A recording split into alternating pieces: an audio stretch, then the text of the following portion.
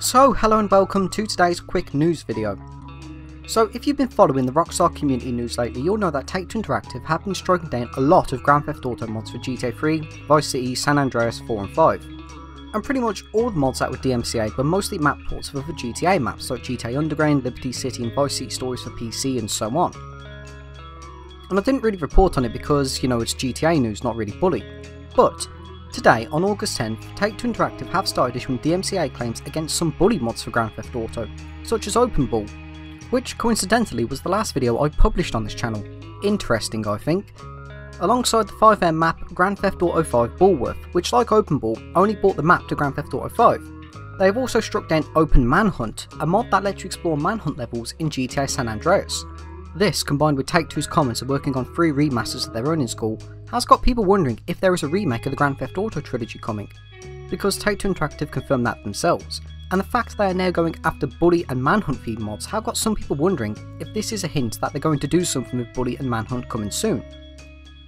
Or if it's just Take-Two being a prick against all their IPs. Personally, I think it's that, but I think it's interesting why they're going after Bully and Manhunt stuff as well, because Manhunt hasn't had anything done to it since about 2007, you know, with like Manhunt 2.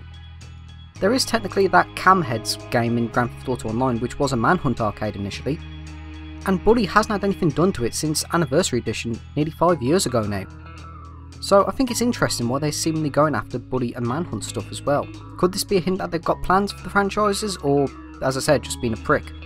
Another thing is, at the Take-Two Interactive Investors Call, Take-Two were actually asked about this by an investor, and they said they were issuing DMCA claims against mods that threaten their economy, which I personally think is utter bullshit because nobody's going to avoid buying Bully or Manhunt or even Grand Theft Auto 3 because they can just download a map for it in San Andreas.